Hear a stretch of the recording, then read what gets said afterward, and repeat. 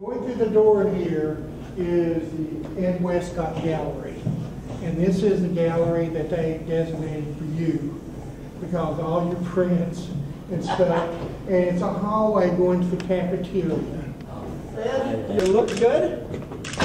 This is kind of nice. Yeah. Ed was the type of person that I would call him a photographer. So what did he do as a hobby? Photography. What did he do on the job? Photography. What did he love doing? Photography.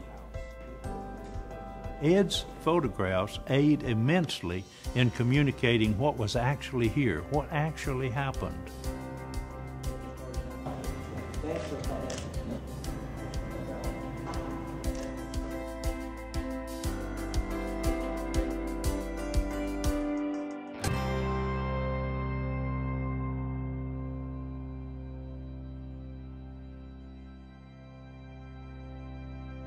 Well, his name is James Edward Westcott Sr. He was born in Chattanooga, Tennessee, January the 20th, 1922, and his parents was Jamie Westcott and Lucille Green Westcott. Ed had a younger brother named Hugh Westcott. They called him Buddy. The family lived a short time in Chattanooga and then moved to Nashville. And at the age of 8, Ed met a boy across the street that had a photographic lab, I guess, in the closet of his house. And Ed went over and watched him develop film.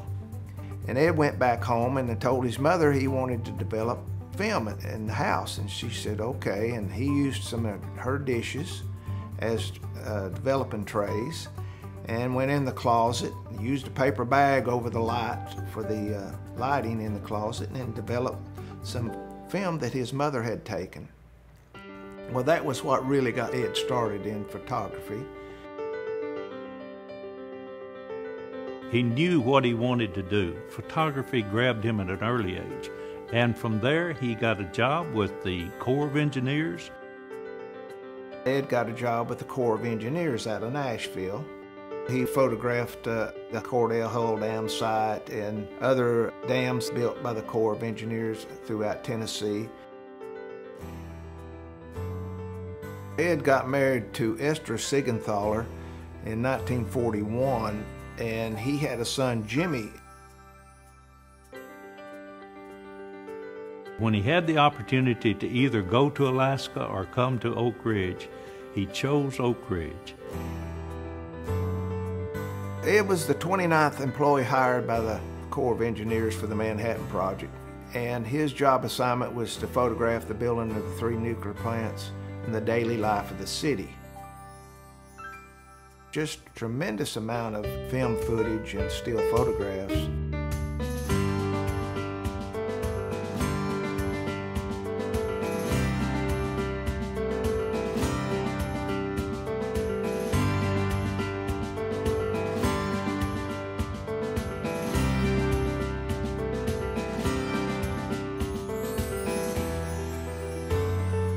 He documented the science that was being created, but also he documented the livelihood of the people, the excitement going on in this new pioneering town.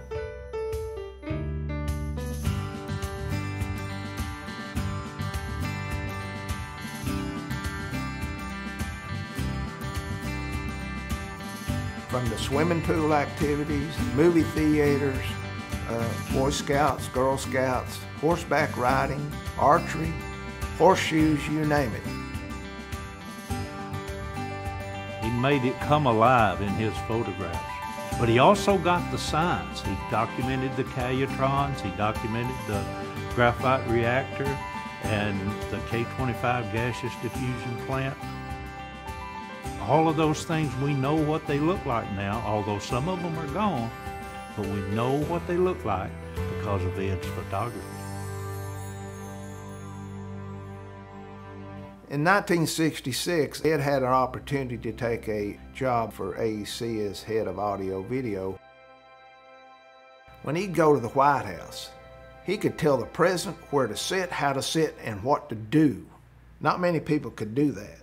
And when he retired, he came back to Oak Ridge and picked up where he left off, really, because he started working in photography as a contractor. We had to get some help in the darkroom because we were so busy. We were putting out the photos like crazy, and that was before digital days. So they hired this gentleman that was retired and thought, well, he knows a little bit about photography, and we didn't know who he was. And he did some of my photographs, printed them, had them laying on my desk, and they were better than what I could have printed. I said, who is this guy? So I had to find out who he was, and after I found out Ed was the Manhattan Project guy for AEC and everything, and he was the man, I told my boss, I said, get him a camera. And so he got a camera and started helping shoot for us more than just darkroom work.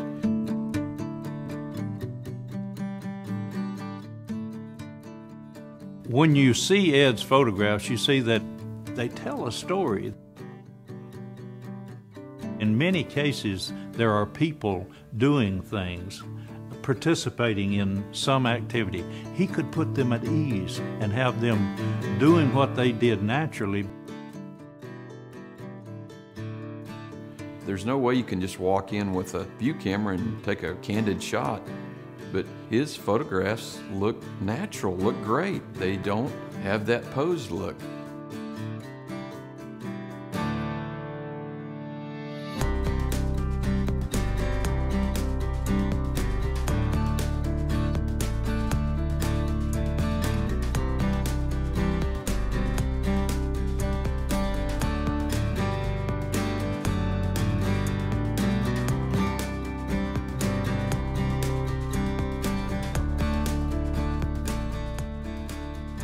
Ed photographed from water towers, from hanging from cranes, helicopters. Ed made a windscreen, or windshield, I guess you'd call it, that would go around his 4x5 speed graphic camera to keep the wind from moving the bellows around. And he had his tripod secured in the helicopter, which was a two-seater bubble front helicopter. And he also used a larger helicopter that had a door on the side that the military used at times. And that's what he made his aerials of Oak Ridge with.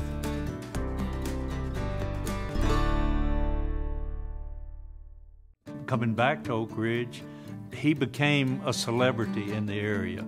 I noticed that his pictures are all over town in Oak Ridge. If it wasn't for Ed's photographs, we wouldn't have known what Oak Ridge was all about, really. So the photographs you see around Oak Ridge now in various businesses is a tribute to him, and it's also telling and showing the history of Oak Ridge. Well, later on, Ed decided he wanted to write a book about Oak Ridge, and he started that book, and he had a stroke. Well, the stroke impaired Ed to speak. His mind's good, and he could remember a lot. The family got together and put the book together, finished the book with his approval. During that time, we all learned a lot about Oak Ridge history and what each one of these pictures were. It's called Oak Ridge. It shows the building of the 3 nuclear plants and the daily life throughout the city. The cover is one of Ed's famous pictures that he enjoys. Ed was telling me about this. He said, everybody in Oak Ridge, they heard it on the radio that the war was over. Nobody believed it. It's sort of like the internet. Nobody believes the internet. Here on the top, these are a lot of folks that had gathered on the grass waiting some kind of word about the war. So they waited till the newspaper came out. And when the newspaper came out, he took his truck, went down to Jackson Square, and got in the back of it with his tripod and looked at all the people there, and they all started holding up the newspapers, and they realized the war really was over because the newspaper said so. And he said he actually took this with his own camera and own film, so he wasn't even on duty when he took these pictures. These young ladies was hired in as cubicle operators, later became known as Calutron girls. The lady on the front stool right here is Gladys Owens. The gentleman standing in the middle of the floor back there is her supervisor, Connie Boland. And their job was to sit in front of those cubicles and look at the dials and make sure they kept them on a certain number. And they didn't know what they were doing. One in particular is this one. I call it the Mona Lisa of Oak Ridge because Ed captured this moment. It just shows a worker having his lunch. This was not what the government paid him to do. This was Ed being Ed and capturing way beyond what he was asked to do. And this is a treasured picture now. This is when Senator Kennedy and his wife came to Oak Ridge, and it was February the 24th, 1950 when this photograph was taken. Well, I was fortunate to marry his daughter Emily back in 1965, but I knew Ed before that, for 3 or 4 years, you know. The thing about Ed, he never met a stranger. He was always outgoing, always friendly. Ed is very easy to talk to. He loves to have conversation about photography, but he's interested in many other things. He treated me, and Esther did too, as one of the kids. And that's been a warm spot for me for many years, because my mother died at an early age and my father died later on. But Ed was always very generous. He's always been a very generous man with not only me, the rest of the people that he runs into as well. Ed was the most easygoing guy I've ever seen. I couldn't believe he was in charge of the whole AEC thing because he liked to pull practical jokes. Ed had a good sense of humor too. I mean, as far as doing jokes and things of that nature, he liked that. He told me that there's this graveyard out on 58, Highway 58, that hangs over the edge of 58, and it had rained a lot, and he started thinking, wouldn't it be funny if I take 2 boards and put a pair of pants on them and some boots on it and have it hanging off the edge? And he did that, and people were calling the offices going, there are bodies, they're coming out of the grave, it's raining so hard. See, he did a lot of things like that. He made a film one time, I just happen to remember, about his kids going in a box and coming out the other side. It's like kids coming out of a box, and they go around the box and come back out again, just continuously. And he would do silly stuff like that during his raising of the kids and photography work with them. You can read about Oak Ridge history, but words can only take you so far. Photographs gives you an image that you can use to imagine what was going on. Photographs bring the history to life. Obviously, it's a real privilege for me as mayor representing the city to participate in the opening of Atomic Integration. This exhibit chronicles the patriotism, the work, the skill, the dignity, and the life experiences of African Americans during the Manhattan Project. Of course, this photographic history was one of the works of the legendary Ed Westcott. His genius has been well chronicled itself. Well, and of course I see Ed. And Ed's still a big part of Oak Ridge. You can see him at various events around town. His mind is still as sharp as a tack.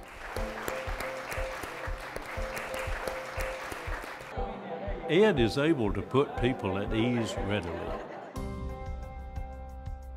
He was always outgoing, always friendly.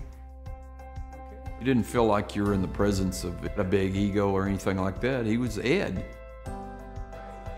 We should remember the words of President Kennedy, who said, "We celebrate the past to awaken the future." A nation reveals itself not only by the people it produces, but also the people it honors and the people it remembers.